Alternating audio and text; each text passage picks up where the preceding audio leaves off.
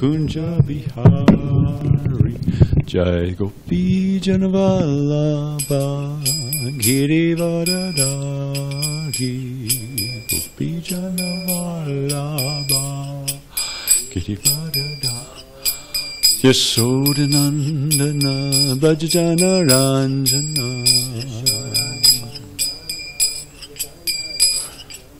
Yamuna Tira Vanachari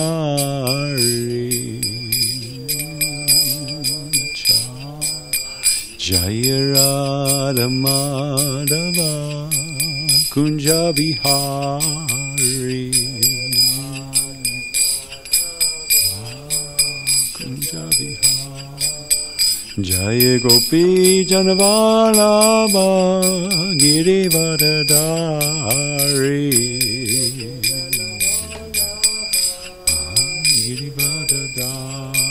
Yasodhanandana Brajajana Ranjana Yamuna Tira Vanachari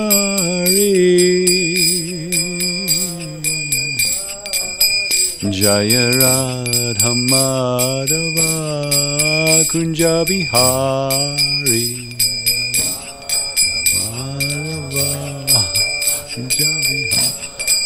Jaya Radha Madhava Kunja Bihari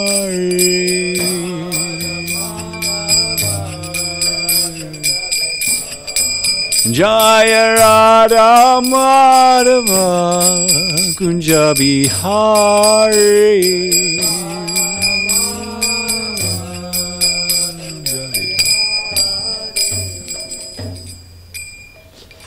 Om Namo Bhagavate Vasudevaya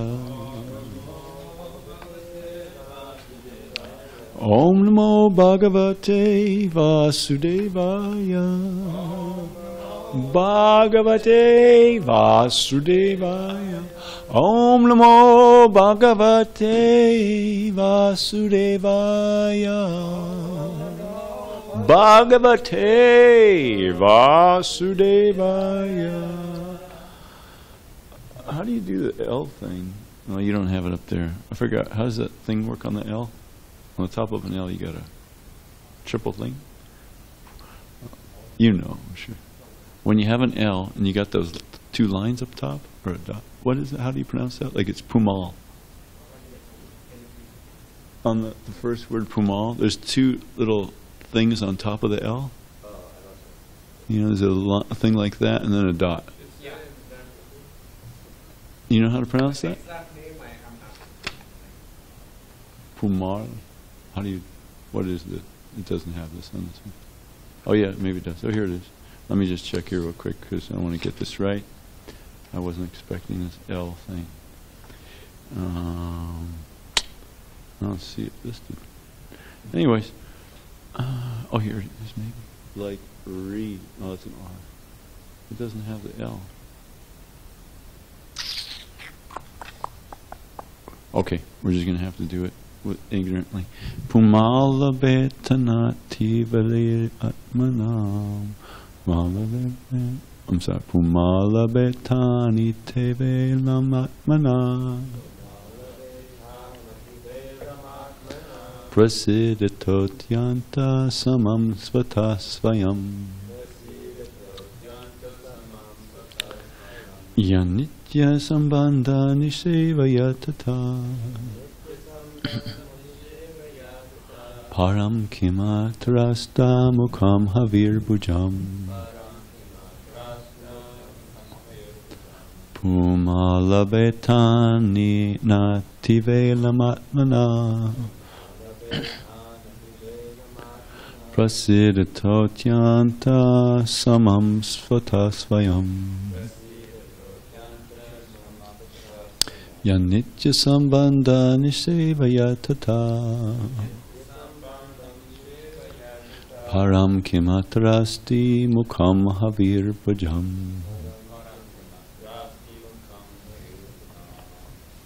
Go for it. Umalabeta nitevelamana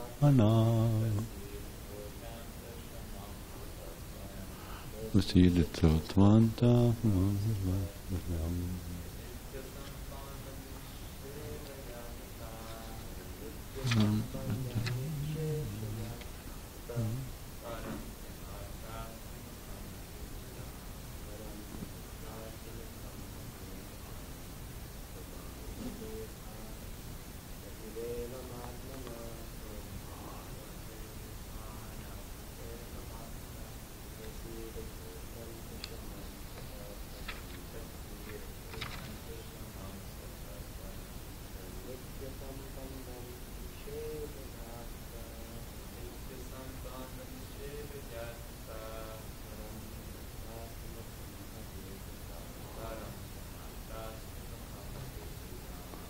Puman, a person, labeta, can achieve anativelam, without delay, atmana, of his soul, prasiddhata, being satisfied, atyanta, the greatest, samam, peace, svata, automatically, svayam, personally, yat, whose, nitya, regular, sambandha, relationship, nishevaya, by dint of service, tata, after that, param, superior, kim, what, atra, here, asti, there is, mukam, happiness, havi, clarified butter, bhujam, those who drink.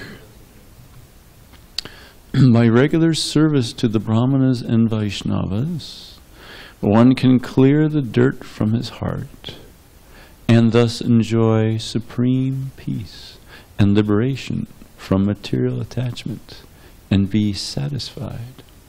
In this world there is no fruitive activity superior to serving the Brahmana class, for this can bring pleasure to the demigods,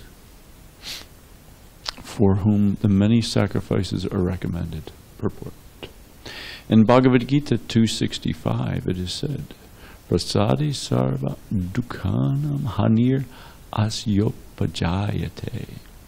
Unless one is self-satisfied, he cannot be free from miserable conditions of material existence. Wow. Let's all repeat that. Unless one is self-satisfied, he cannot be free from the miserable conditions of material existence. Therefore, it is essential to render service to the Brahmanas and Vaishnavas to achieve the perfection of self-satisfaction. Srila Narottam Das Thakur therefore says, Tandera charna sevi bhakti sanevas janame janame hai e abhilas. Birth after birth, I desire to serve the lotus feet of the acharyas and live in a society of devotees. A spiritual atmosphere can be maintained only by living in a society of devotees and by serving the orders of the acharyas. The spiritual master is the best Brahmana. At present, in the age of Kali, it is very difficult to render service to the Brahmana Kula, or the Brahmana class. The difficulty, according to the Varaha Purana, is that demons taking advantage of Kali Yuga have taken birth in Brahmana families. Arakshasha Kalim Asritya Jayante Brahmayonishu, Varaha Purana. In other words, in this age, there are many so-called caste Brahmanas and caste Goswamis who, taking advantage of the Shastra and of the innocence of the people in general, claim to be Brahmanas and Vaishnavas by hereditary right. One will not derive any benefit by rendering service to such false Brahmana kulas. One must therefore take shelter of a bona fide spiritual master and his associates, and should also render service to them. For such activity will greatly help the neophyte in attaining full satisfaction. This has been very clearly explained by Srila Visvanath Chakravarti Thakur in his explanation of the verse Vyavasaya Mikabudir Ekeha Kurunandana. Bhagavad Gita 2:41. By actually following the regulative principles of Bhakti Yoga, as recommended by Srila Narottam Das Thakur, one can very quickly come to the transcendental platform of liberation. As explained in this verse, Atyanta Shamam. By actually following the regulative principles of Bhakti Yoga, as recommended by Srila Narottam Das Thakur, one can very quickly come to the transcendental platform of liberation, as explained in this verse. Hey, Hare Krishna, thank you for blessing us with your presence. Hare Krishna. The particular use of the word anativelam, without delay, is very significant, because simply by serving Brahmanas and Vaishnavas, one can get liberation. There is no need to undergo severe penances and austerities. The vivid example of this is Narada Muni himself. In his previous birth, he was simply a maidservant's son, but he got the opportunity to serve exalted Brahmanas and Vaishnavas. And thus in his next life, he not only became liberated, but became famous as the supreme spiritual master of the entire Vaishnava disciplic succession. According to the Vedic system, therefore, it is customarily recommended that after performing a ritualistic ceremony, one should feed the Brahmanas. Om Gandimarandasya Chidantanashalakya Chakshul Militamina Tasmai Shri Gurave Namaha Shri Chaitanyamano Bhishtam Rishtapitam Yena Bhutale Svayam Rupagaranyam Dadati Svabarandagam Shri Krishna Chaitanya Prabhu Nityananda Shri Advaita Gadadhar Shiva Sadguru Bhaktivinoda Hare Krishna Krishna Krishna Hare Hare Hare Rama Rama Rama Hare Hare. By regular service to the Brahmanas and Vaishnavas, one can clear the dirt from his heart and thus enjoy supreme peace and liberation from material attachment and be satisfied. In this world, there is no fruitive activity superior to serving the Brahmana class, for this can bring pleasure to the demigods, for whom the many sacrifices are recommended. So here we see the power of serving the Brahmanas and Vaishnavas. Narada Muni, a nice example. And we can even just look at our own lives, you know. I don't know about you, but him and I, about a few years back, you know, we weren't, you should see his, is it your license, driver's license? No, you showed me a picture. You just look at a picture of him about 10 years ago, and it's like, you could make 1 million devotees just by having a billboard up and saying before, after, join the Hare Krishnas. Seriously. I mean, I was worse. And that's like, it's really profound, actually, if you think about it. I don't know how where you were at. Maybe you were a really good boy and so forth and so on. I don't know. But I doubt it. Most of us, right, in Kali Yuga are really way off. Really, really messed up. Yeah. But maybe you got devotee family, so forth and so on. Anyway, it's beyond profound, actually, how far we've advanced in Krishna consciousness. And just by serving the devotees. And it's proof that it works, right in itself. You get immediate pleasure. You can, what is that verse? 12187? Bhakti Rasamrita Sindhu. Anyways, and what he uses is Iha yasya hare dasya karmana manasa gila nikilas vavastasu jivan muktasu ujate. Anybody with his mind, words, and actions engages only in the service of the Lord is considered a liberated soul under all conditions, even if he may appear to be in a condition of material existence. I mean, really, you get free. And here, but it's not just. I remember I was distributing books in Madison, Wisconsin, and you know, this one pretty serious Christian approached, and he says he saw me like not really doing it so happily. And he made the comment, you know, it says in the Bible that if you don't joyously serve God, it doesn't count. I was like, bam, whoa, ow. I don't know if that really is true within our scriptures, but it has at least some truth to it. Because I remember going to Mayapur and seeing my guru, and he gave me the instruction, chant Hare Krishna and be happy. I asked, how may I serve you? Chant Hare Krishna and be happy. So I did that for a year. I see him once a year for about a minute or two. And then he asked me, how may I serve you? He says, chant Hare Krishna and be happy. It's like I didn't get it. You know, I mean, this is the way I read it, at least. It means that I really didn't get it. In other words, I said, chant Hare Krishna and be happy. You know? Be satisfied. Become happy. And that's not an easy instruction. It's a simple instruction, actually. Chant Hare Krishna and be happy. But that happy part is really important. Like here we read together, unless one is self-satisfied, he cannot be free from the miserable conditions of material existence. So this is no joke thing, being an Atmarama, being self-satisfied. I remember distributing books really long hours. I'm a pretty horrible book distributor, honestly, and I would have to go out longer hours to compete with, you know, some of the top guys. So they go out 6 hours, 7 hours, and I would go out there like 11 hours. I'll go to every morning program. I would miss the evening programs. I'd take a bus back to the temple, and I did that for many days straight at the LA airport. I did so many hours. I was like really determined, and I kind of not used to sleeping so little and constant engagement, and I wouldn't let my mind kick in gear. Like I certainly wouldn't want to get up after getting home at like 11 p.m.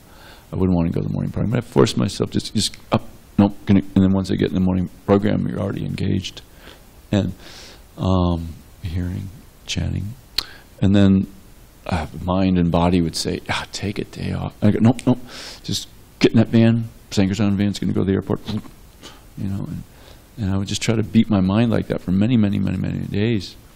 And I got to the point where I realized, this is my, limited understanding that I have, is that we actually create our own misery. Actually, in truth, we don't suffer. And we actually want to suffer because we're envious of Krishna. Now that's a really heavy-duty thought. And I remember having that heavy-duty realization, on some level at least, where I wanted to be the enjoyer, and instead of the enjoyed. And if I can't do it by being successful, you know, I can't do it purely. Well, I can do it purely, but I realize I choose to suffer, and thus enjoy the, quote-unquote, enjoy the suffering. Think of me and mine and all that stuff. Simply, I assume out of envy. I didn't quite recognize the envy part back then, but I'm just assuming theoretically it's out of that. But it was so bizarre to realize that I have this pattern to immediately cause suffering to myself. And that's what I've been doing for millions of lifetimes. And it was such an intense realization. I remember just going, oh my God. In truth, we don't suffer. There's no suffering at all.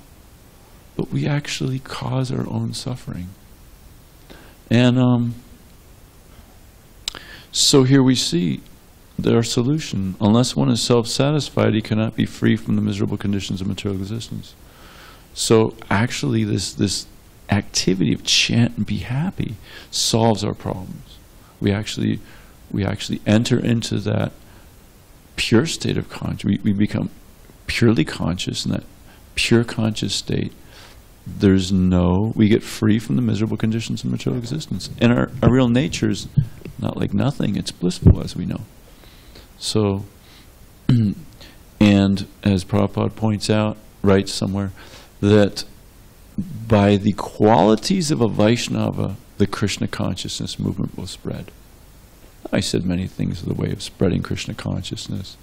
He said, distribute these books and automatically the Krishna consciousness movement will spread. But he makes this interesting point that, by the qualities of a Vaishnava. So we have to do both. We want to distribute the books, we want to preach, in so many different formats, maintaining a temple and Harinam and so forth. But we also need to cultivate this art of being self-satisfied, becoming a real Atmarama. I think I mentioned yesterday that if we are blissful under all circumstances, then you kind of win over, not that you're trying to win over people, but you kind of win, they want to jump into your game after some point. When all they're trying to pull you, drag you down doesn't work, they get exhausted. They just end up, they just concede to the match, because that's the tendency, is how do I bring you down? How do I lord it over you, right? I can control you, I can just bring you down.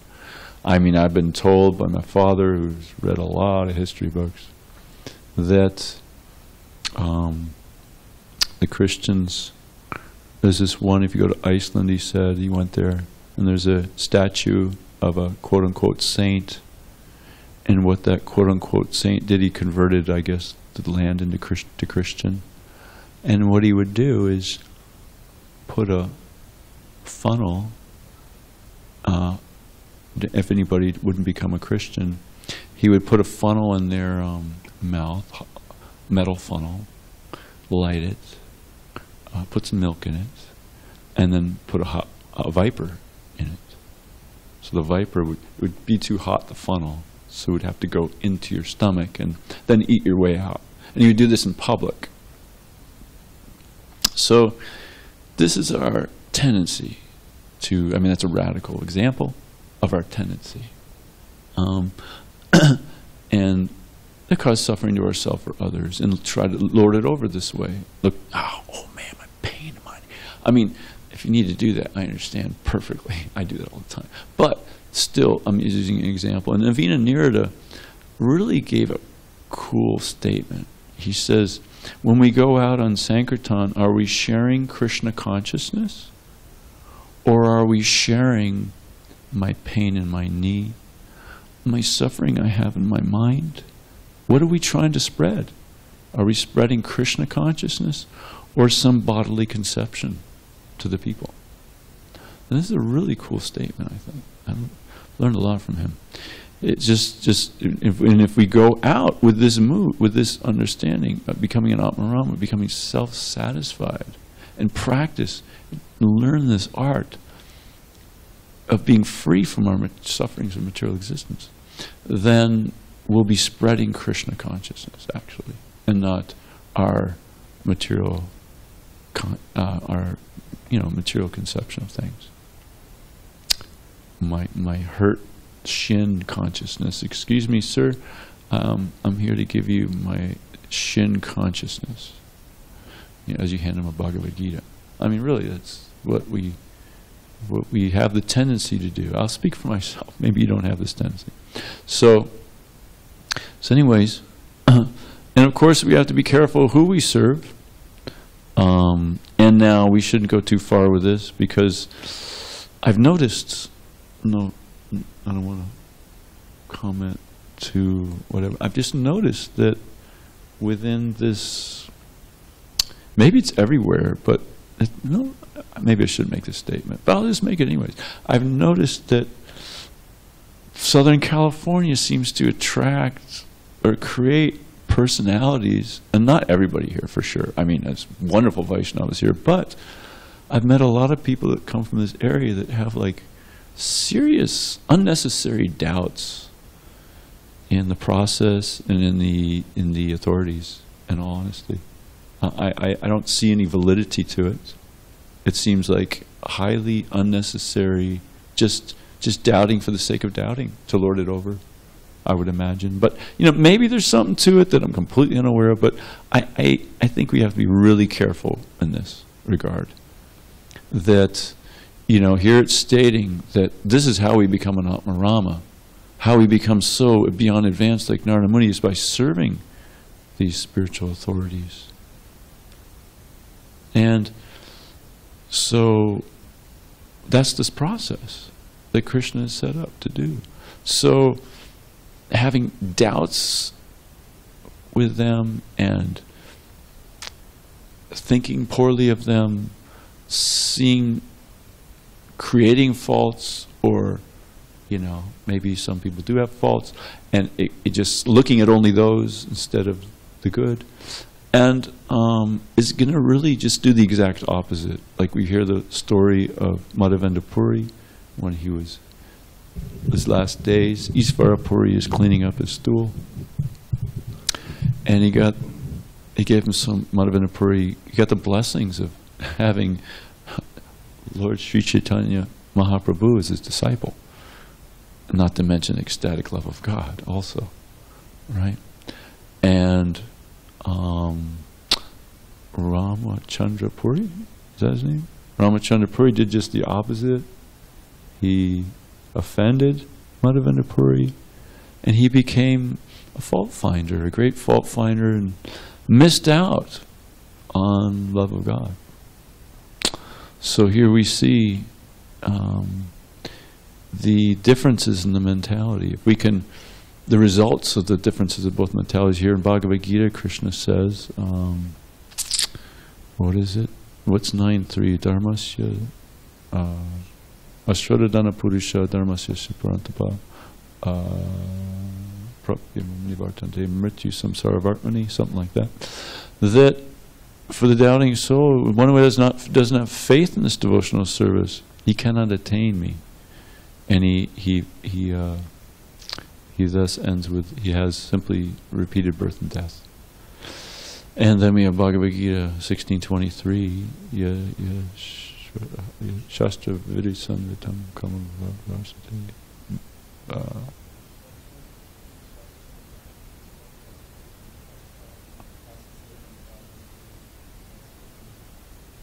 With him, yeah. So there you have one who has no faith. He attains neither perfection nor happiness, nor the supreme destination. Right? Something like that. What was it? It's been a while.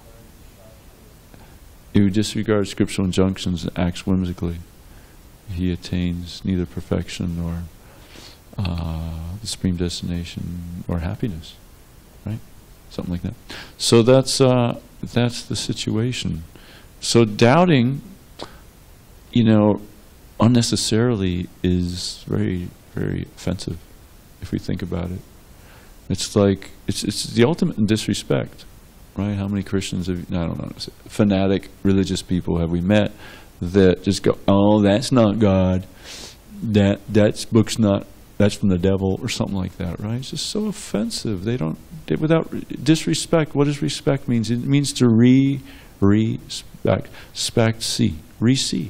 Re-see the situation.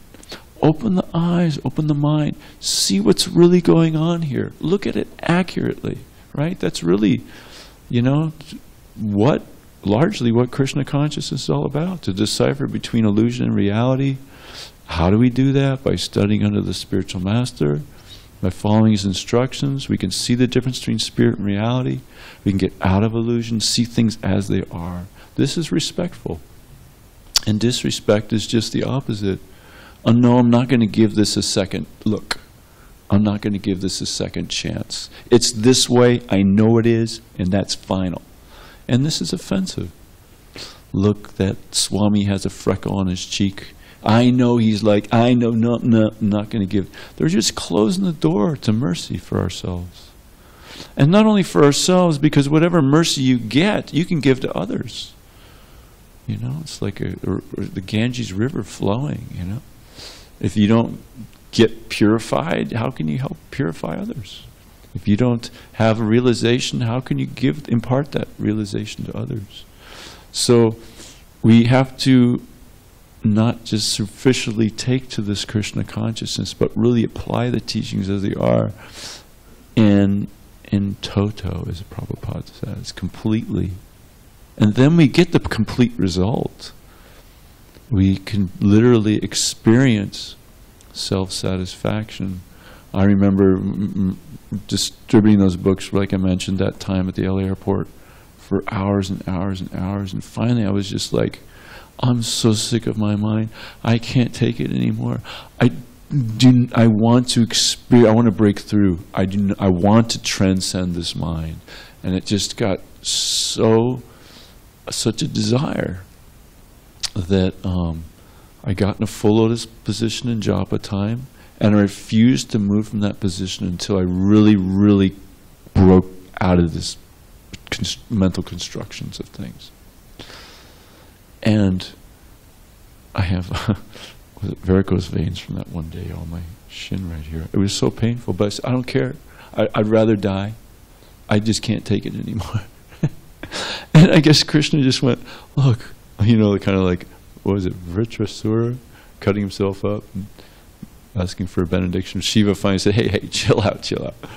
It was something like that. And Krishna gave me an experience where I realized, you know, wow, there's another world out there. And thank God I got free. And then it's just, you know, it's so this program, is my point is, it works, and we can experience and live in that, the real dimension, and we can experience that at every moment. And that's our choice. And anybody can do it. And anybody can do it any time. It's just a matter of desire. And Krishna will reciprocate. And so, knowing this, we should strive for this. And also become aware of when we don't strive for it, being acutely aware of what we're doing. We're actually committing offenses. We're actually striving for it to the best of our ability. There's no offenses. It's just like somebody dirty in the shower. It's cool. Okay, you're cool as long as you're in the shower. As long as you're really trying to clean yourself, even though you're dirty, you're fine. There's no real offenses. It's just like, you know, you're not going to get any. You know, you're gonna. I guess subtly can be expensive, but you're not held accountable for them in a sense. I mean, you are getting. Anyways, it's not totally purified, but you're still a pure devotee in the Lord's mind, and that's most glorious. You're doing the best you can. You're going to get the full mercy. So you get free from your mind. It's just like riding a bike up a hill, let's say. If you're conscientious of getting to the top, you have to put in effort. You have to put in consistent effort. But if you go too slow, you're just going to fall over, or you're gonna crash into somebody else, or whatever else, or hurt yourself. But if you're constantly endeavoring properly in Krishna consciousness, steady like this, then the mind doesn't kick in this negative way. Also, Brigupati and many others told me, and I realized it to be true too, that if you are constantly complimenting devotees out there while distributing books, your mind doesn't get turn offensive, like you don't start criticizing them in your mind or verbally. That's so nice. So similarly, when we're constantly taken to this process of Krishna consciousness steadily, and then the mind is the devil's workshop, Prabhupada says, and the mind doesn't kick in to just, it becomes your friend, or at least he's neutral. The mind, I don't know if it's a he or she, but of course it's a material thing. So this is how we can actually control our mind and be free from this tendency from envy to be like to enjoy our suffering, because that's all we can get. We can't enjoy real happiness. It's just all suffering, actually. Even your so-called happiness is suffering. So when we don't serve Krishna consciously and to the best of our ability, then we can enter into the pure state of consciousness, live in samadhi, and that's available again for everybody at any time. And it's an art. We just have to apply it appropriately, and we get the result. For the doubt, what is it? For the doubting soul, what is that? It's also, I think, somewhere in chapter 4, right? For the doubting, some Bhagavad Gita. talks about the benefits of knowledge, but for the doubting soul, he basically suffers. So,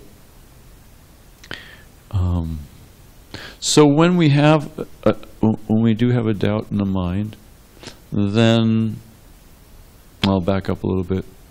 Somebody said, I'm trying to think who says, one of these famous wise people in the past said, a contemplative life or an introspective life, something like that, is not worth living. So actually becoming aware of the psychic movements of the mind, and then when we have a doubt, okay, maybe we think this or that leaves us to believe that maybe we can't apply the process of Krishna consciousness. We have to create some, I don't know, altered situation. Then we should write it down on a piece of paper, and rather than run with it. Because in the mind, you can kind of justify it. Yeah, you just have this fuzzy, weird thing. But when you put it on paper, you realize, this doesn't add up. Now, I don't mean, sometimes you do need a certain, Prabhupada certainly sanctioned unique situations for people. So I'm not talking about that. But I'm talking about when you can't apply the basics of Krishna consciousness. When you don't have faith in your guru, and things of this nature, you don't have faith in the holy name, you maybe don't have faith in the Shastra or something along these lines that will actually completely derail you from your Krishna consciousness. Write it on a piece of paper, and you can't even finish the sentences. You can't. And then you end up throwing a piece of paper away and then go, okay, I guess I was wrong, right? And if you actually have something, present it to your somebody that you trust as a real, real authority, and see if you can actually, if he agrees. And if he does, okay, then we make amendments. Otherwise, we just continue to apply, because this doubting program really leads to this lack of satisfaction.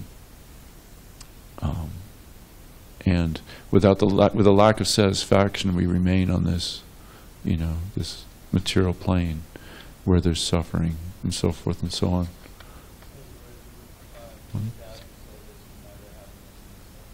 There we go. Right. Thank you. No happiness. So I'm miserable.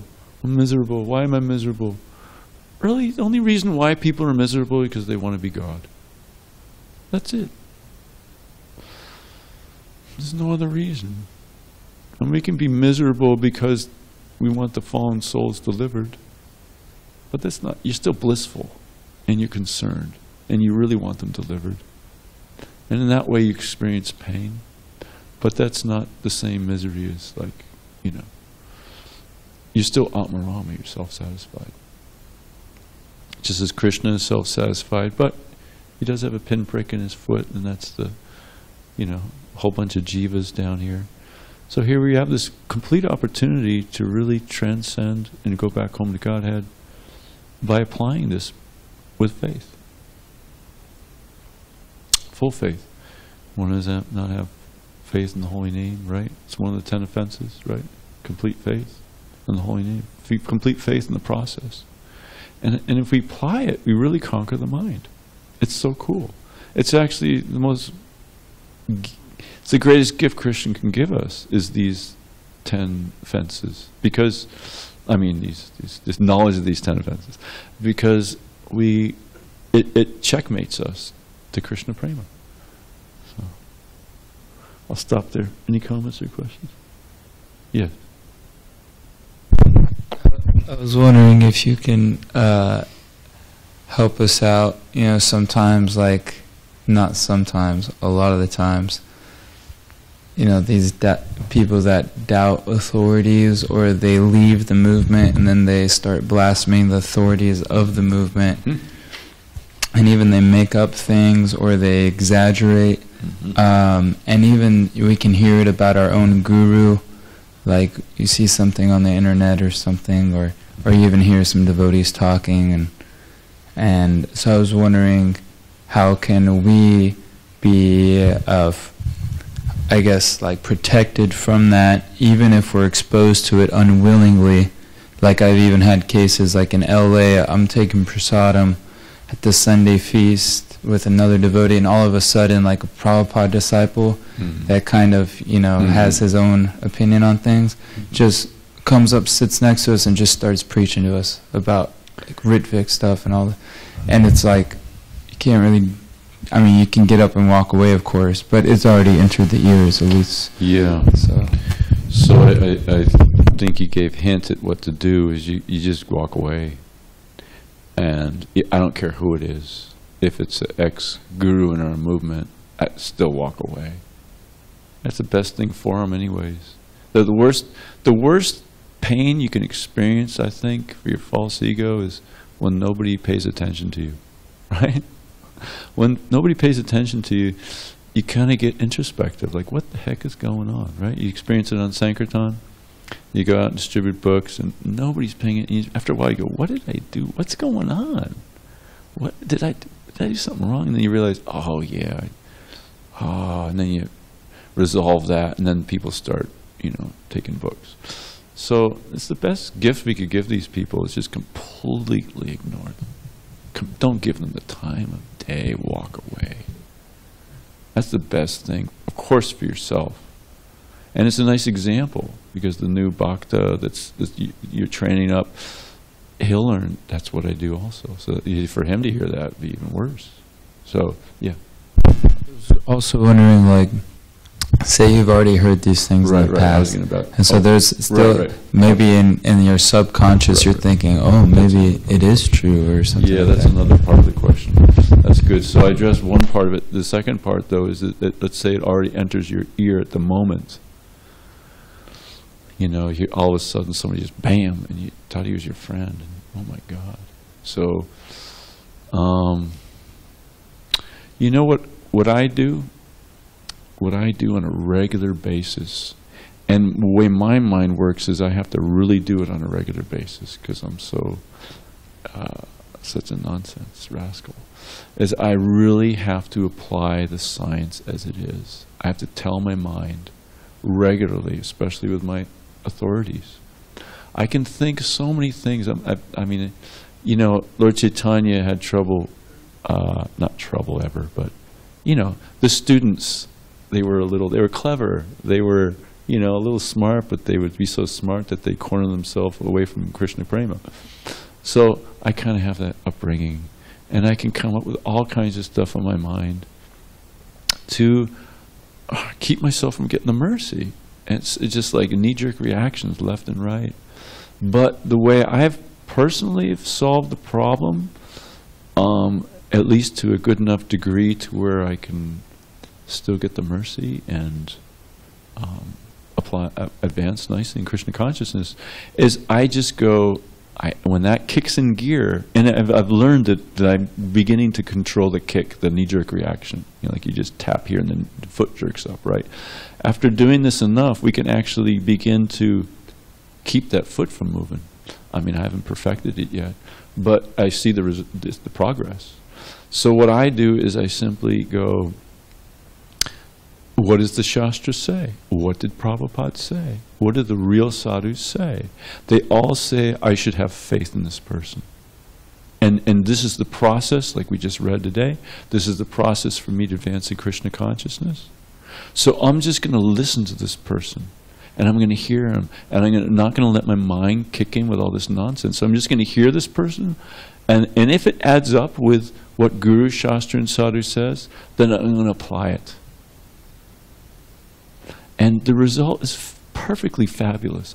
Perfectly fabulous. It's like, playing a roulette or whatever, the slot machines, and 3 cherries line up every time. And you can see the result. 3 cherries line up, and that slot machine goes, you get the mercy, full mercy, just by doing this. And this is, you can do this irregardless of what is in your head at this moment. Irregardless. Every time. And you can see the result every time. It's a full mercy win-win program. There's no loss or diminution. It's like full on every time. And that's because it's a science. Prabhupada says one definition of science is you do the same experiment, you get the same result each time you do that same experiment. And that's exactly how it works. 100% 99% of the time. So knowing that, going through the intelligence rather than just the knee-jerk reaction thing, then we go, okay, I'm going to apply this science and then have full faith. Let me apply full faith, see what happens. And then you realize that this science is a real science. It's not a pseudoscience. It's not somebody's angle on things and kind of works here and there. No, this is Krishna's science, the supreme science. I instructed this, I'm part of this science, you know, 4-2 it was, I think. So when, regardless of what you have in your head, you go through this science and apply it, and you get the result. And then you very quickly realize that all that somebody gave you in your mind is not true. I just have one more question to ask about this. Like, even if you know it's not true, like logically it's not true, but so many people are making a big deal out of it. So, like, I'll give an example. This is kind of embarrassing, and I hope I don't make any offenses. Wait, maybe I don't okay, I won't. It won't be offensive, but it's a real subject. Okay. And I would like you to elaborate on it. I love Tamal Krishna Goswami so much. I don't want to hear anything negative about him, though. I'm not. Okay. Yeah, there's nothing negative to say about him because he's a great soul. Okay, cool. I've read, he's amazing. I listen to a lot of his classes. But you know what I'm talking about? People say something that he did that's not true, obviously. But because people make such a big deal out of it, even when I'm hearing his classes, my mind for a second will be like, what if he did do that?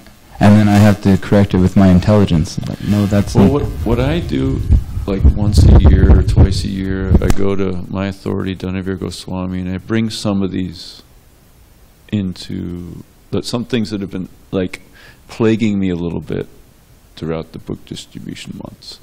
And then, I see myself, where I get a little snagged a little bit, my consciousness, and I gotta slow down a little bit, so then I bring up some of these things that are snagging me in my mind, and then he just tells me how to think about it. And it all makes sense. It's not like I just have to believe this person. It all makes perfect sense. And the way he explains it is okay. And some of it, I'm not saying this situation with TKG, but some of it, might have some validity, and then he's saying this is how you deal with that. So that way, you don't have to like put your blinders on. You don't have to just have faith. What is it? Blind faith. You don't have to just give up your intelligence and all that. You can actually have full understanding and then full application for the maximum result. So that's the way I do it, and I think everybody should have somebody that they can go to get that. It's very important, I think. Is that okay? Because there are so many circumstances, like there's lots of stuff like that out there that,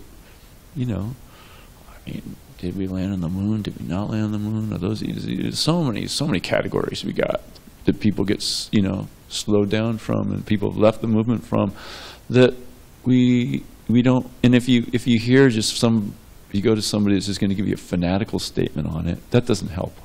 It doesn't solve your issue, because that will only last so long. It's like the Christians going, well, I just have to believe what this says. I have to believe what, and then they continue, and they still have psychological problems. And at some point, they have to resolve that. Otherwise, they continue with psychological problems. So there is, my personal experience is, there's always a way to resolve things. But sometimes you end up with just, well, we're just going to put that on the shelf for now. I can't answer that one. Nobody knows or whatever. And then, but your senior authority is saying, well, that's how I deal with it, and I don't have any problems. I'm still chanting and seeing the pastimes of Krishna. So, I'm blissed out. It's not troubling me. But maybe one day, Krishna will reveal the answer to that. And it's not something that is not required to attain the goal. You see my point? But anything for getting to the goal, that all can be answered to your full satisfaction, is my experience. I mean, 6 Goswamis wrote a lot of books. Prabhupada wrote a lot of books. So, is that okay? I think everybody should have somebody like that. I can't imagine going throughout my life without somebody like that in my life, because it would just keep growing. I have like 10 this year, 20 that year, 30 today. After a while, I'd just be so, it's like never cleaning out your engine or changing your, I don't know, there's just some contaminants in your vehicle. It'll just break after a while. Go ahead, sorry. Yeah, go ahead. This is a different question, but I've also was wondering if you can give an answer. You were saying at one point that we have to like serve with pure motive. You're saying something like that. I didn't say that, but go ahead. You're saying something like that, or somehow I got that message. Well, the Christian said something to you that if you serve without being happy, then it doesn't count. Self-satisfaction. Okay. You want to strive for self-satisfaction. So I heard this in a class by Angel Prabhu, and one devotee brought it up the other day that he read it somewhere. I've never read this anywhere, but I don't doubt that it's true that if you offer the results of your service, or he was giving the example, Angel Prabhu, in the class, if you offer the results of your Ekadashi fast to your spiritual master gets like something like 100 times the benefit, and you get like 1,000 times benefit, whereas you're just doing it for your own purification. And he applied that to everything, that your devotional service also, if you're doing it for your own purification, yeah, it's definitely going to work. But if you offer that result to the spiritual master, and Vrajamohan Prabhu and I were talking about that, and I was asking, well, what does that even mean? And he was saying the way he read it was like, okay, I'm chanting, and yeah, it's definitely, I know it's purifying me, but whatever purification I get, I don't care about. I want it to go to my spiritual master for his benefit. So I was wondering if you can talk about that, because that seems like a real pure intention. Like you don't care about yourself; you're just doing it. Whatever, any benefit I get from my spiritual master. I can't really relate with that, maybe because I'm not advanced enough, but, and I don't want to offend Indra Prabhu, but what I can, because I've never read it, I've never read Prabhupada says this is how you do it, but I've never read any of the Srimad Bhagavatam anywhere, or any of the books, but maybe it's there and I missed it. But what I have read is that one should serve the Guru, trying to bring him pleasure, and not be concerned about your spiritual advancement yourself. In other words, I mean, you care about your spiritual advancement, but you care about pleasing your Guru over caring about whether you're going to make it back home or not. That's my point. Your goal is to please your Guru.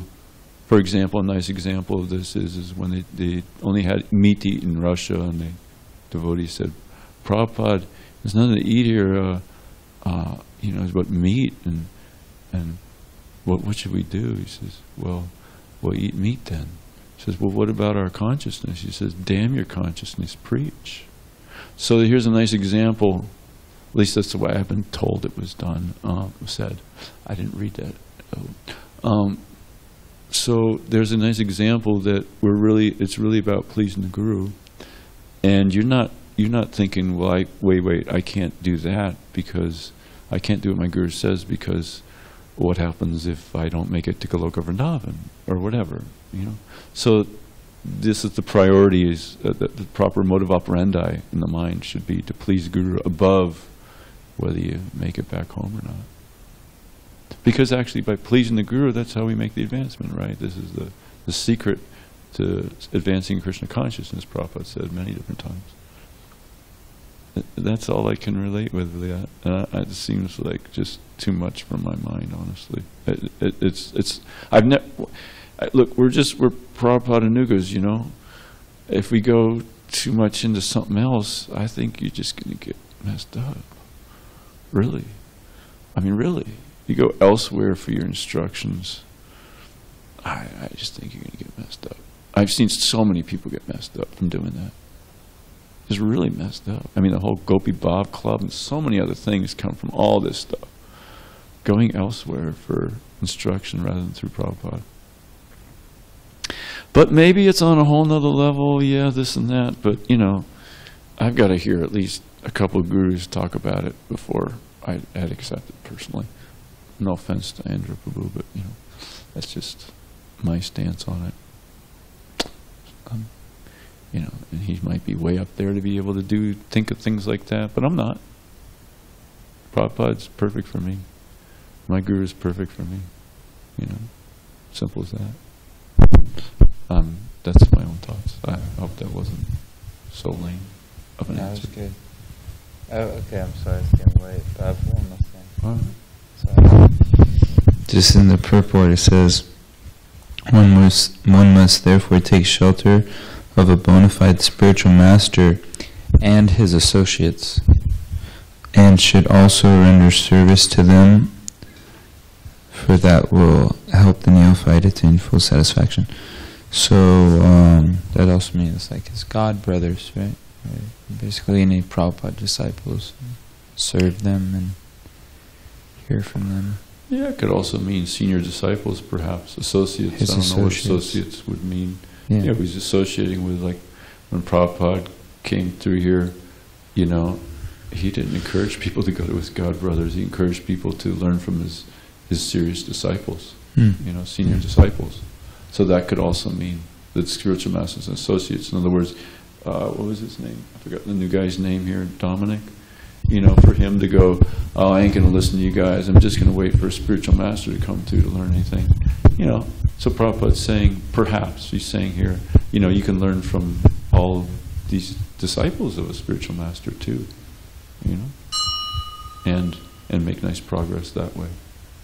That's recommended. Does that make sense? Yeah. Yeah. But final instruction, you know, is the guru. Yeah. Is that okay? All right. Srimadbhagavatam ki jai, Srila Prabhupada ki jai, Gaura